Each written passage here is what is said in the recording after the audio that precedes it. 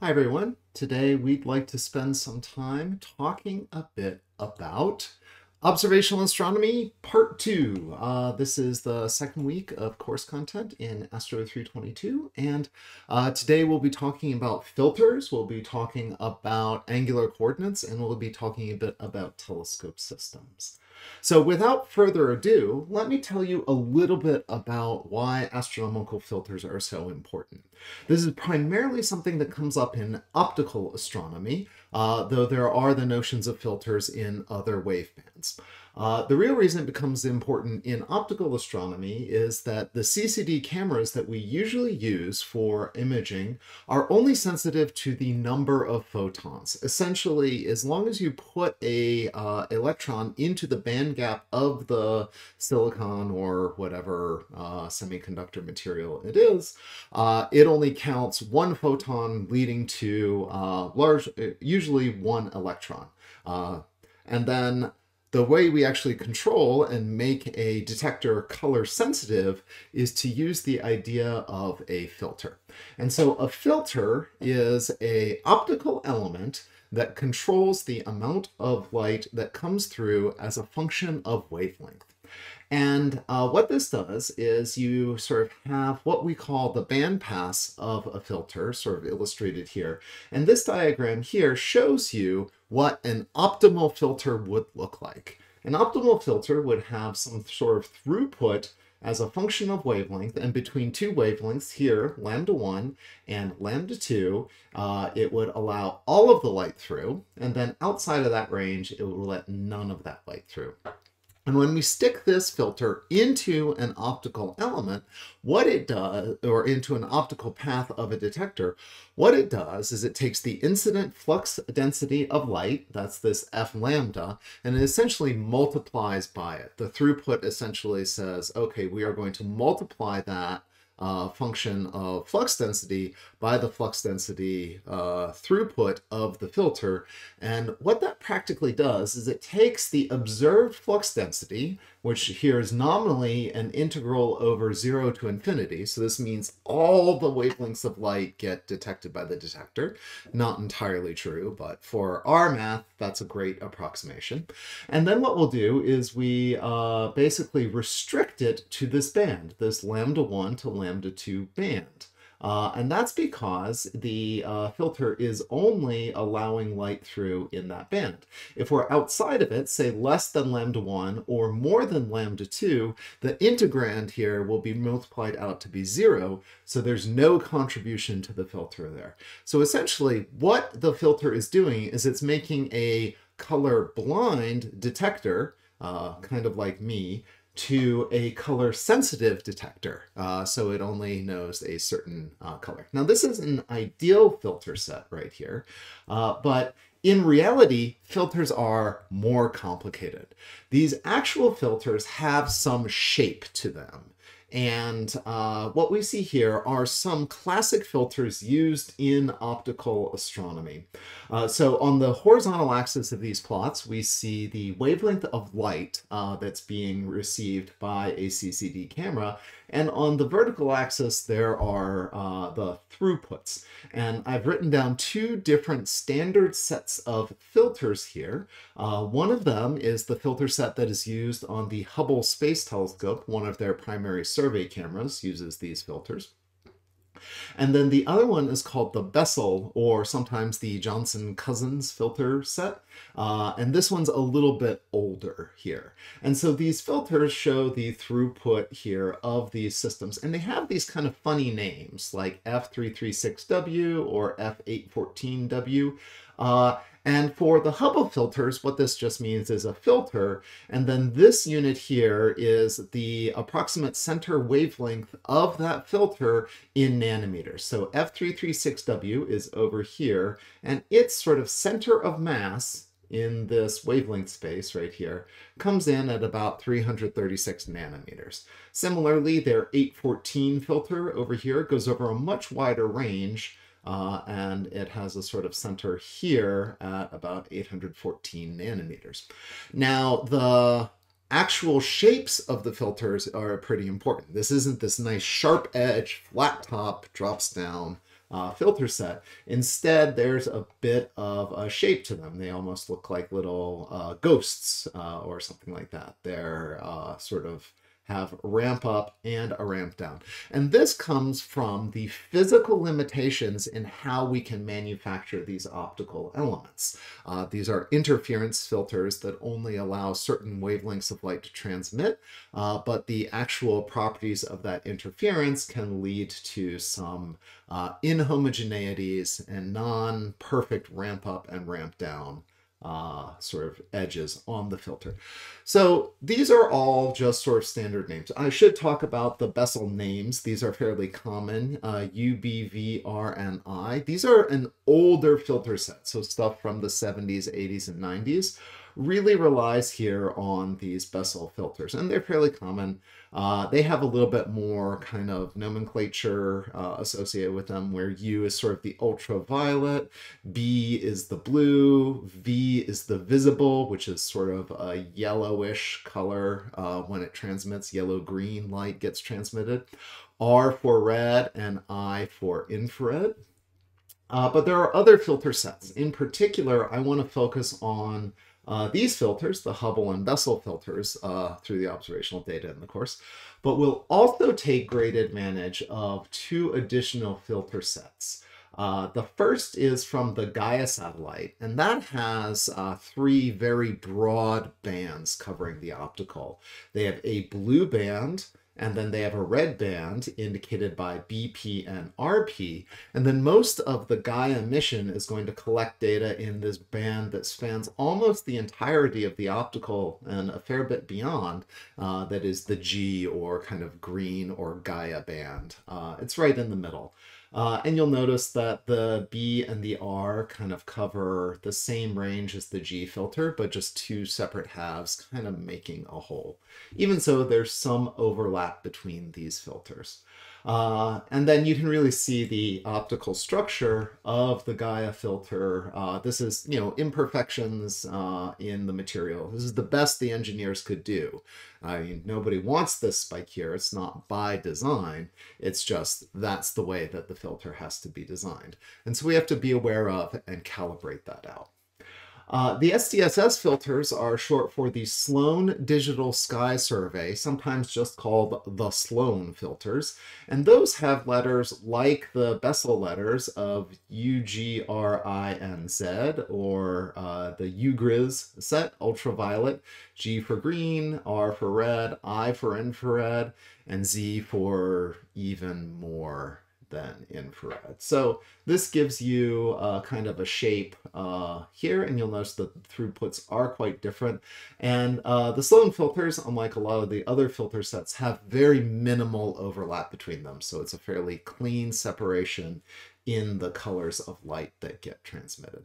So we'll be using these filter sets as we go. Just sort of, you can refer back to here to see what they are referencing as we take a look at different filters and different observational data sets. I also wanted to put this in context with a couple other filter sets. So here are the same Hubble filters that we were looking at, the F336, 438, 814 are those filters. Hubble also has an infrared camera, or an infrared channel to its survey camera, that give you 1.1 and 1.6 micron light through. This is the sort of gray and the black curves illustrated here. You'll notice that this isn't 110 nanometers, this is 1.1 microns. I guess sending digits to space is very expensive, so they had to keep these fairly compact in their notation.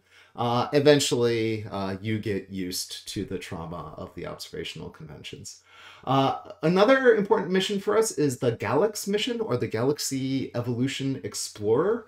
And this is an ultraviolet mission, and we'll learn that ultraviolet light is really useful for tracing young high-mass stars. So these two bands, the far ultraviolet and the near ultraviolet bands, show up here in a lot of our studies.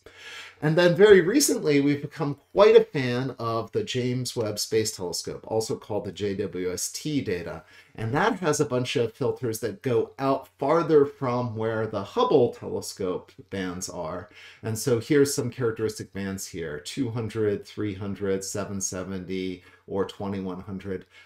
Here, again, they're on the same kind of decimal place band as the infrared in the Hubble.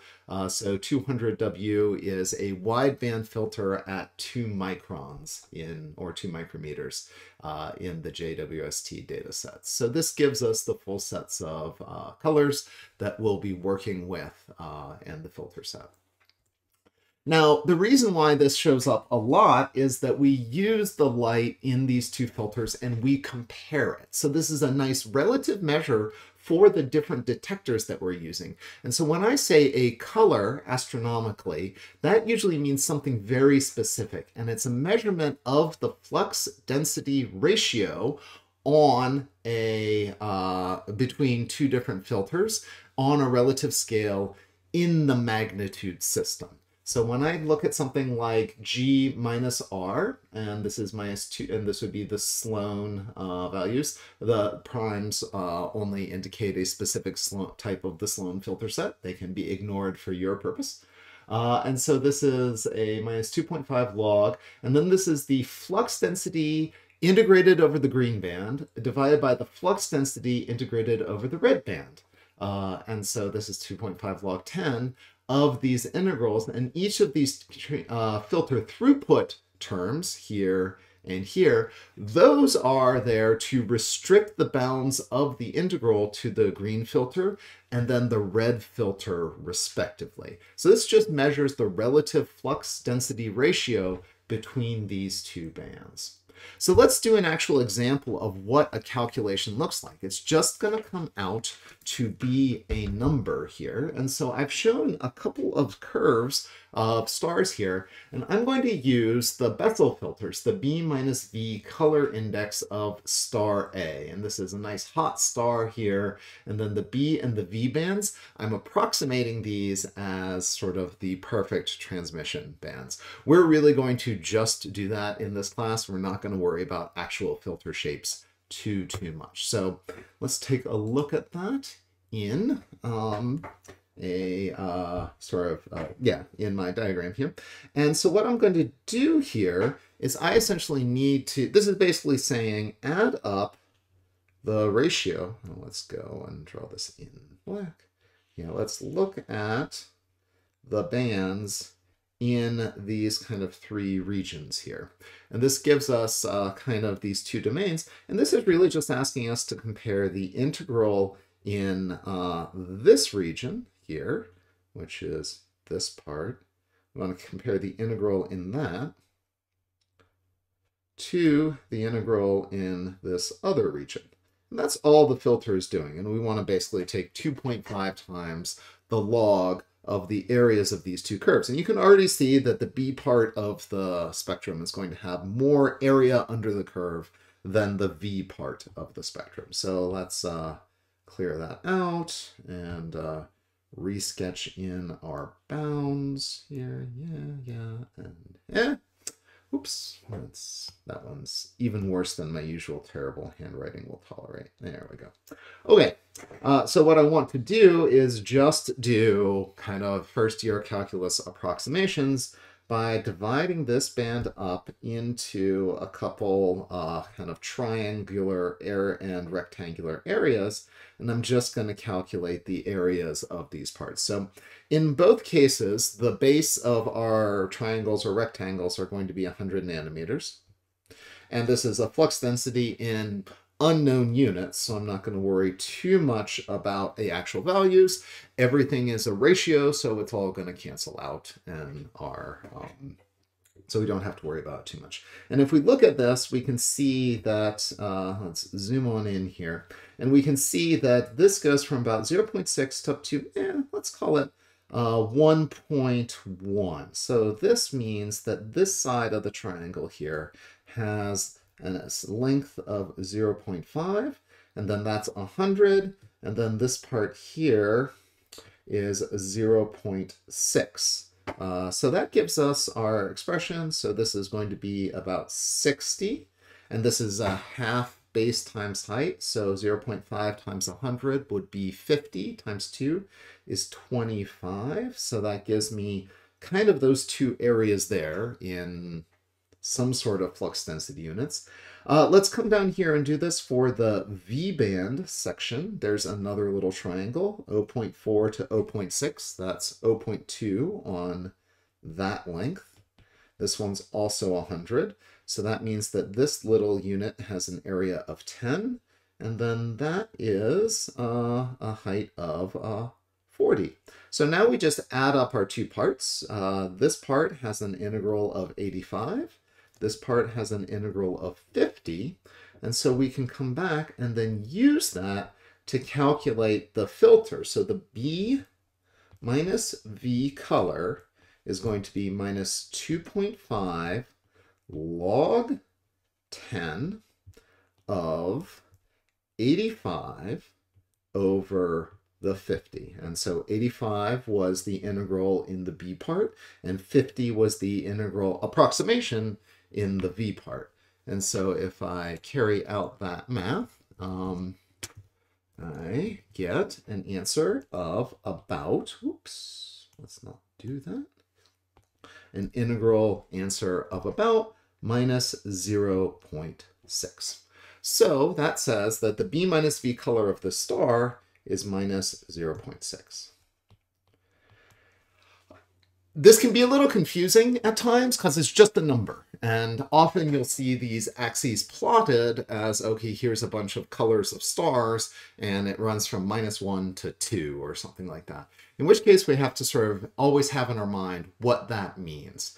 And just pay a little bit of attention to this, expression here. So if we go back here to our integral, if we think about what happens inside this integral, if the top term is larger than the bottom term, that means it dominates it. So it is more green than red. Or in our example, this curve is more blue than it is visible or V-band. And in that case, this will be a number larger than 1. Therefore, my log 10 of that number will be bigger than 0.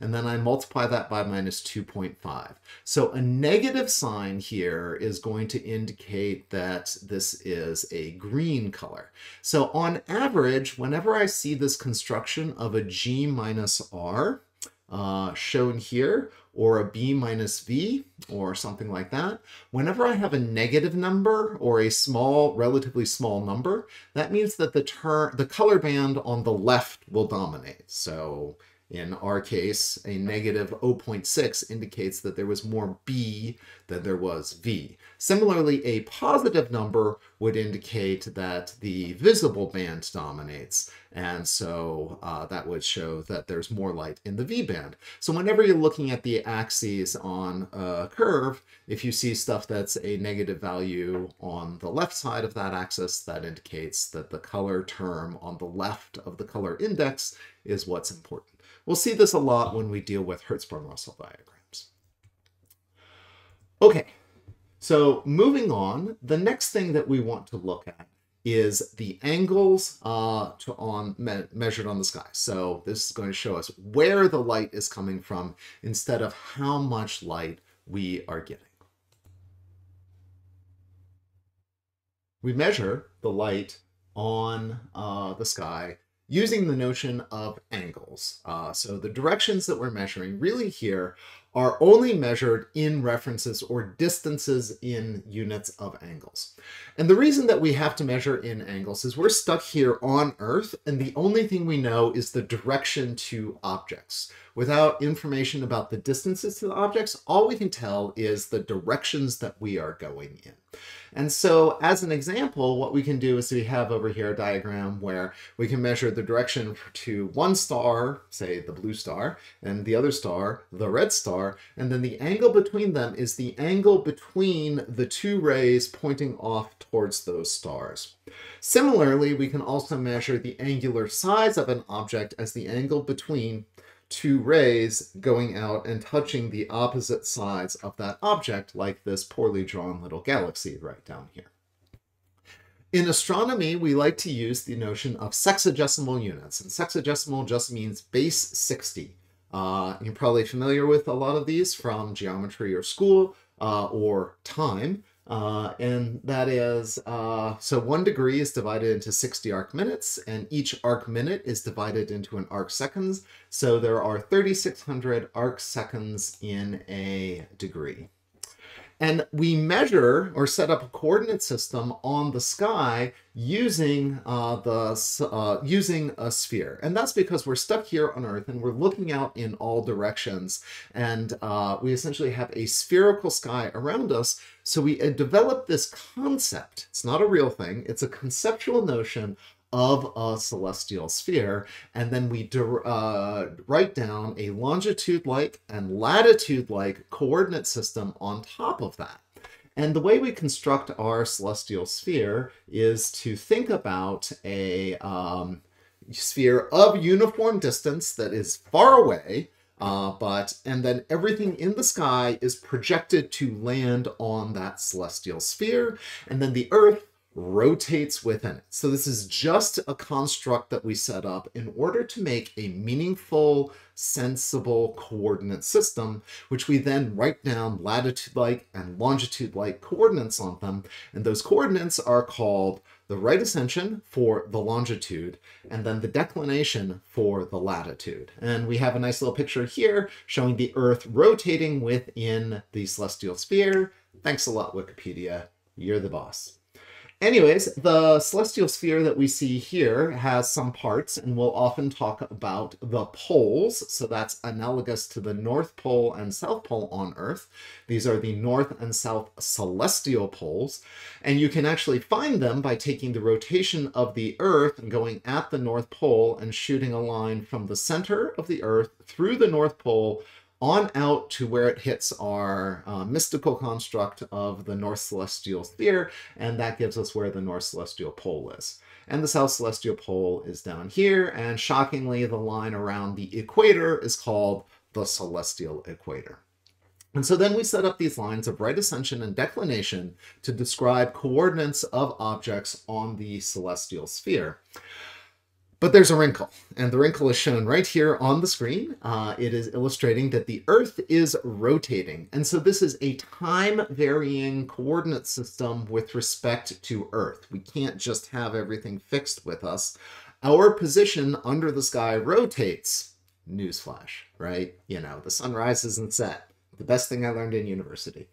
Anyways, what you're actually seeing here is that this means that we actually have to make a reference between the coordinates on the sky and the coordinates on the ground. It's not a perfect relationship, but they are connected to each other. Now, so that's one thing to notice. And then the other thing to notice is, much like the lines of longitude on the Earth, the lines of right ascension on the celestial sphere are not equally spaced. They converge at the poles. So if you stand at the North Pole of the Earth, you can go through 360 degrees of longitude by putting your hand on the pole. It's sort of red and white striped in my mental vision, kind of like a candy cane. And then you run around it and take a couple seconds to run around it, and you've gone through 360 degrees of longitude. Carrying out the same feature on the equator of the Earth would take much, much more time, and you'd have to run all the way around the equator of the Earth, which would take, I don't know, a substantial amount of time, and probably swimming as well. So the important thing here is that the lines of right ascension converge at the poles of the planet. Or at the poles of the celestial sphere, just like the lines of longitude converge at the poles of the planet. So this has a feature when we look at astronomical maps. Like, here's an actual astronomical map that I just was doing research one day, and I said I should screen capture this for my class. And this shows observations mapped out in a right ascension and declination space. And you'll notice that this has units written here, and these are 0, 20, and 0. And then the declination is 5900, 5950, 5910, etc. The declination units are given in degrees, minutes, and seconds. 59 degrees, 0 minutes, 0 seconds. 59 degrees, 5 minutes, 0 seconds. 59 degrees, 20 minutes, 0 seconds. And so there's distances in between these, and those are the intervals of latitude. Remember that lines of latitude are equally spaced in kind of distance in units on the celestial sphere, but the lines of right ascension are not. This brings us to our final wrinkle, or really it's the first wrinkle about right ascension, which is it is a rotating coordinate system, and one rotation of the Earth with respect to the celestial coordinate system leads us to 1 day of time. Technically, that's what's called a sidereal day, and what you think of as a 24-hour day is a solar day. So the sidereal day is the day measured with respect to the stars and is 4 minutes shorter than the solar day.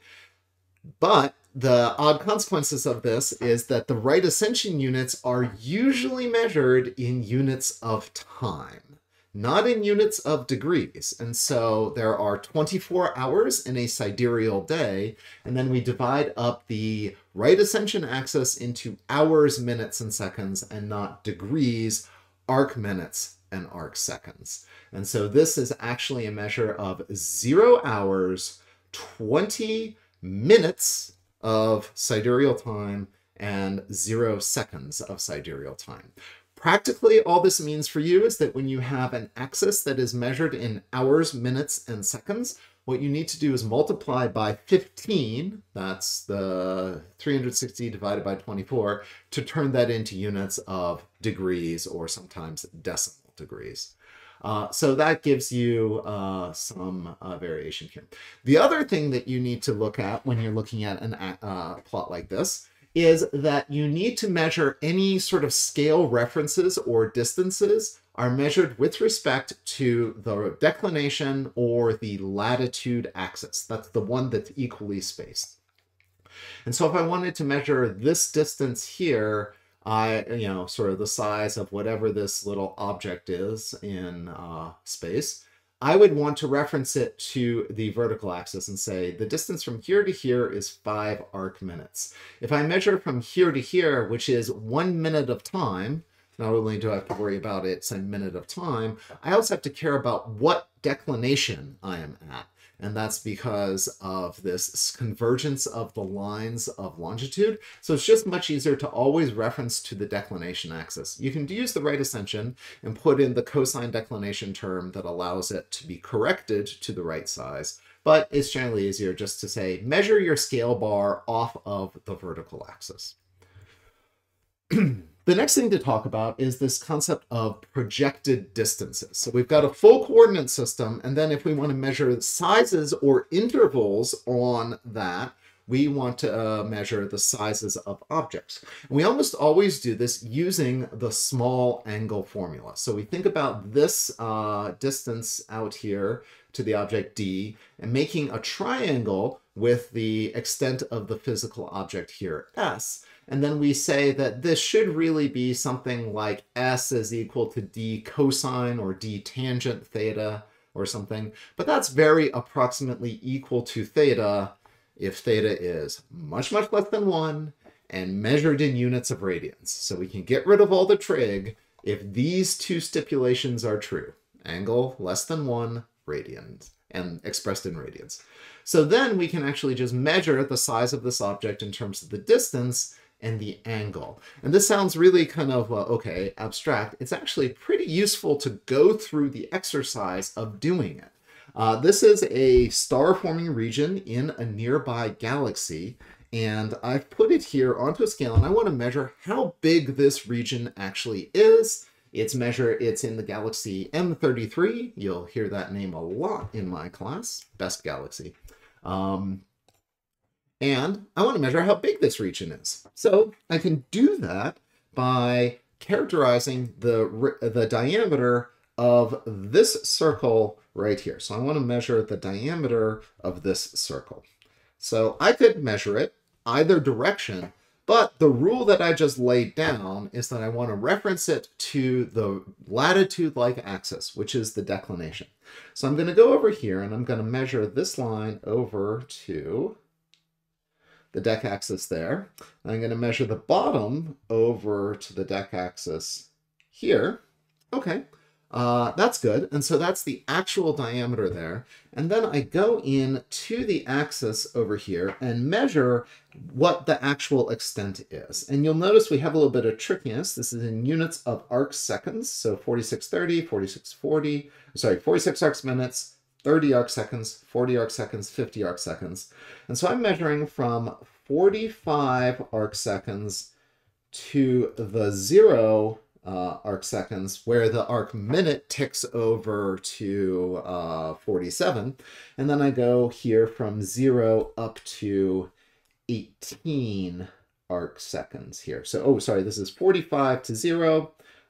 This interval here is going to be 15 arc seconds. And then this interval here will be the aforementioned 18 arc seconds. So I want to add up the 15 and the 18, and if I do that, I end up with, shockingly, 33 arc seconds. So that's the angular diameter of this object. I take two rays, I send one out to the top, and I send one out to the bottom, and I measure the angle between them, 33 seconds of arc. Now I want to use the projected distance formula, which is S is equal to d theta, to find out the size of this object, the actual physical extent of it inside the galaxy. But 33 arc seconds is not a radian, so I have to do 1 arc minute is 60 arc seconds. Then I know that 1 degree is 60 arc minutes. Then I know that, let's see here, we know that 2 pi radians is 360 degrees. And this can be very usefully expressed. I happen to know by heart that this is that 1 radian is 206,265 arc seconds. 206,265. Useful number to have in your head. Not critical, because you can always rederive it. So we multiply all that out, and that will give me an angle in radians. And then from there, I can turn that into an arc length. So let's say we say that the arc is the angle, now in radians. Then I multiply by the distance, which is 8.59 times 10 to the 5th parsecs. So 859 kiloparsecs is 8.59 times 10 to the 5th parsecs. And I grind all of that out, and I get an answer of 140 parsecs. So that means that this physical object here has a physical extent of 140 parsecs. So very useful to actually know the distance to the object and the ability to read off sizes on the scale to figure out how physically large these objects are. Okay. So that's the key parts about the right ascension and declination coordinate system. We use another coordinate system in our class a lot, which is called the galactic coordinate system. This is much more like latitude and longitude on Earth, but it's set up in a frame of reference sort of oriented with the galaxy. And so these are usually measured in degrees. You don't have to worry about degree, minute, seconds, or any of that. It's almost always just written as 59.287 degrees galactic longitude minus 0.344 degrees galactic latitude. Much better coordinate system for a lot of what we're doing because we don't have to use it to steer telescopes. Right ascension and declination was built to steer telescopes. Galactic and longitude and latitude were built to find things in the galaxy. Anyways, so if we envision where we are here in our galaxy, here's a little picture that says sun right there. And then what we do is we say that we are in a system where the direction towards the galactic center is called the galactic longitude equals 0 line. And then we proceed looking down from North Galactic Pole, we sort of moving around, what would that be? Counterclockwise from that. It goes 0 to 90 degrees. 180 is toward the galactic anticenter. 270, then it comes back to the center. So 0 is defined as the longitude measured towards the galactic center. And then if we drop into the plane of the galaxy and look towards the galaxy, this is a top-down cartoon view of the galaxy, but this is what we actually see when we're sitting where we are in the sun. What we see here is that this is the galactic equator, and then the galactic center is this bright thing right here at the center. Galactic longitude, longitude increases going to the left in this system. And then galactic latitude increases going up towards what's called the North Galactic Pole. Now, you might wonder what defines up versus down in the galactic coordinate system. And the answer is that we've defined the up to be such that our velocity vector and orbital motion is carrying us towards L equals 90. So we're moving around the galactic center clockwise in this diagram. So somebody had to make a choice. They chose that the 90 was in the direction of our motion instead of opposite the direction of our motion. One thing that I should notice is that if you're looking at these coordinate systems, they are a little bit weird because the right ascension declination and the longitude latitude systems all have their longitude coordinate increasing to the left. And if you have done like any math whatsoever in your life, you're used to the galactic or used to the x-axis coordinate increasing to the right and then the y-axis coordinate going up. The reason why we're stuck with these so-called backwards coordinate systems is that we are not outside the celestial sphere, but we're inside looking out. So if we were on the surface of the celestial sphere, it would be a perfectly sensible, well-oriented, right-handed coordinate system. But astronomical coordinate systems are left-handed by construction because we're inside the sphere looking out instead of, the sort of normal mathematical geometry. Sorry, we don't live in space yet. Okay. Next thing to talk about is parallax. Parallax is a cool technique that we use to measure the distances to nearby objects. It is the foundation of our sense of how large the universe is. Everything is measured with respect to parallax motions. And the parallax arises because of our orbital motion around the sun. And this diagram here illustrates the basic construction of that diagram. And so what we have is we have our planet Earth here orbiting around the sun. You can tell it's the sun because it's relatively happy as a star goes. And we're looking out at a star, in this case, above the orbital plane of the Earth. And this constructs kind of two perspectives on the stars at different times of the year. 6 months later, we see it projected into the sky over here, and then at our original observations projected over here. So this sets up a nice triangle measured here, where the base of the triangle is 1 astronomical unit.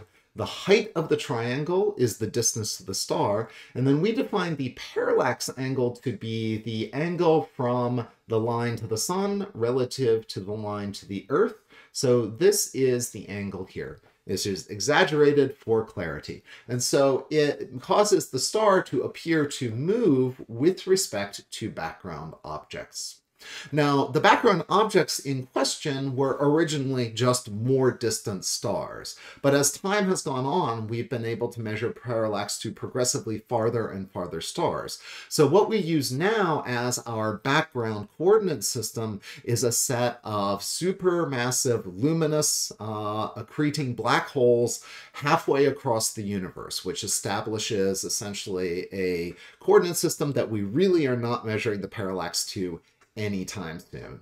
So that gives us a fixed coordinate system to define our background objects, and then we measure the motion of stars with respect to that. Okay, so that's the conceptual setup. Let's talk a little bit through the math. If you just write down the trig of this equation, you can say that the tangent of this angle P is the opposite, 1AU, over the adjacent side, which is D. And so the tangent of the parallax is 1AU over D. And I can rearrange this a little bit to find the distance. And then I will once again invoke I will invoke the relationship that a small angle argument to tangent is just equal to that argument. So if this is radians and small, I get to this value. So this essentially says that the distance is 1 astronomical unit over the parallax angle measured in radians. I will usually be measuring the parallax angle in arc seconds. And so what we have done is to actually measure this, we've invented a distance unit called a parsec, which essentially says the parallax of a star with a distance of 1 parsec equals 1 arcsecond. And the actual physical unit here is the astronomical unit. And then the size of a parsec is equal to the number of arc seconds in a radian times the size of an AU. So it's that 206,265 times an astronomical unit, which is 1.49 times 10 to the 11 meters. And that gives us our fundamental distance unit we'll use in this class, which is 1 parsec.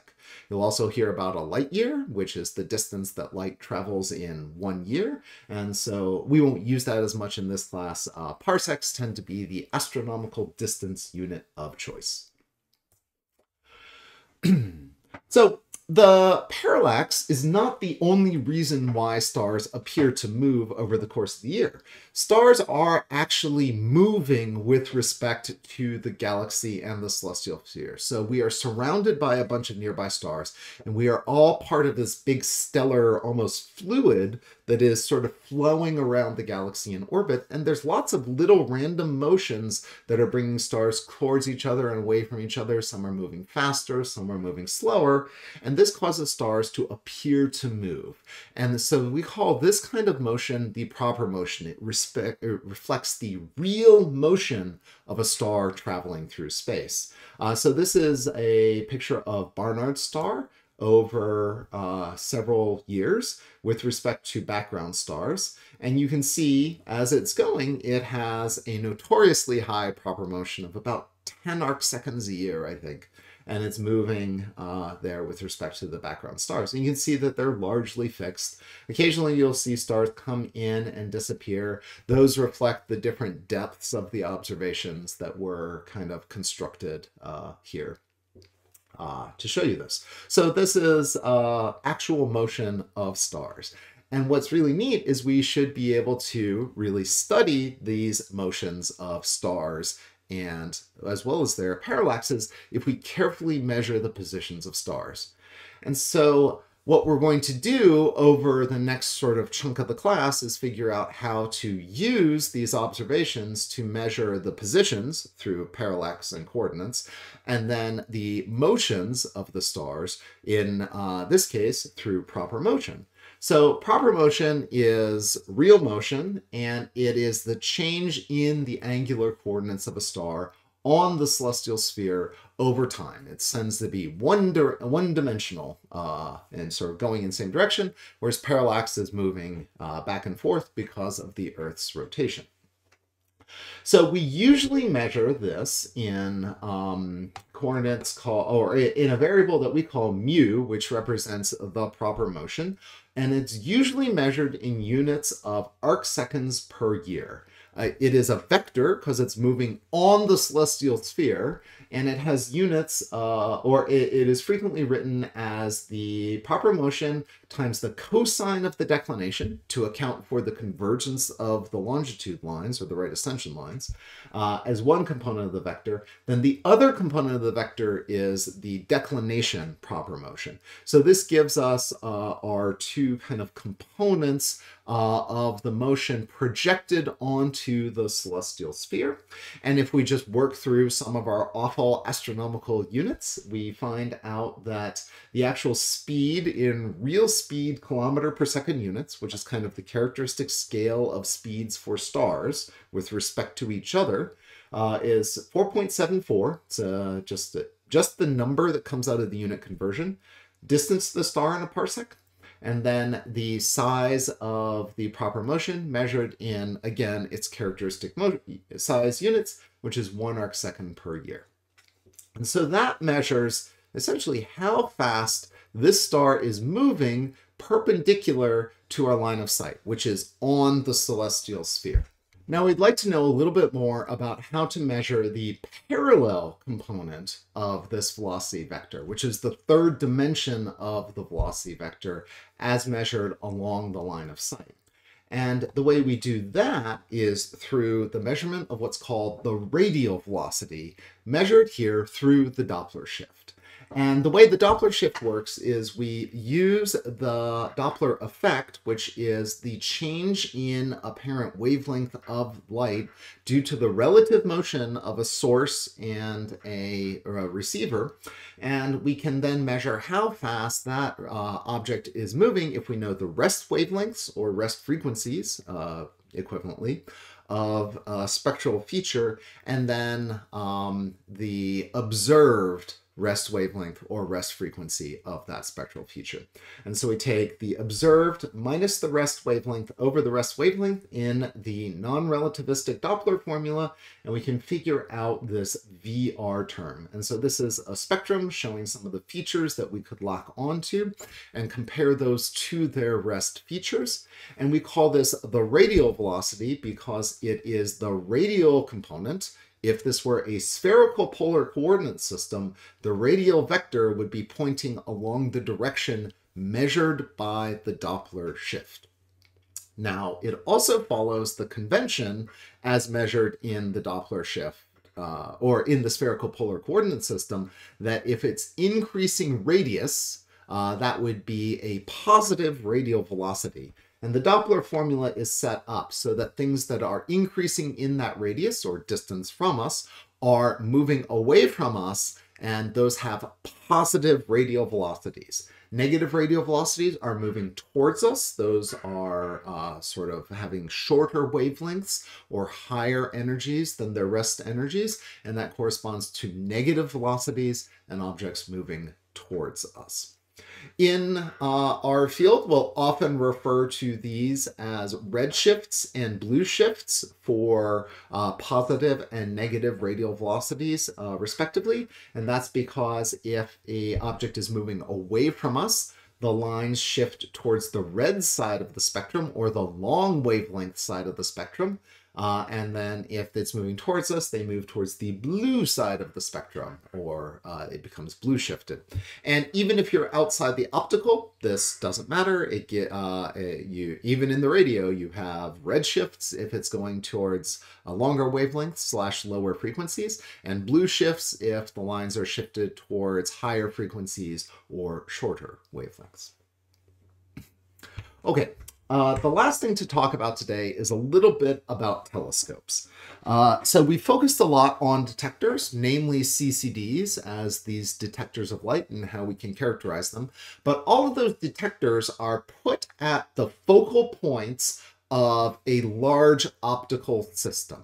And those optical systems have two main properties that are going to affect the observations. And this is most important for understanding what we miss when we observe. The imperfections of the optical system are what lead to the limitations of a lot of our astronomy. Those two limitations are the angular resolution of the telescope and the sensitivity of the telescope. And here I'm going to focus on kind of two representative types of telescopes. The first one is a large, sort of what we think of as a large optical or infrared telescope. This is an actual image of JWST. So this is an infrared telescope, and it has a size here of its primary optical element called a diameter here d. So this is the size of the optical element of this telescope. And the other type of telescope here, this is a radio interferometer. This is the Very Large Array in New Mexico, and it's comprised of these 27 individual telescopes radio telescopes, which are these single dishes, and they're all wired up to operate as a single large optical element.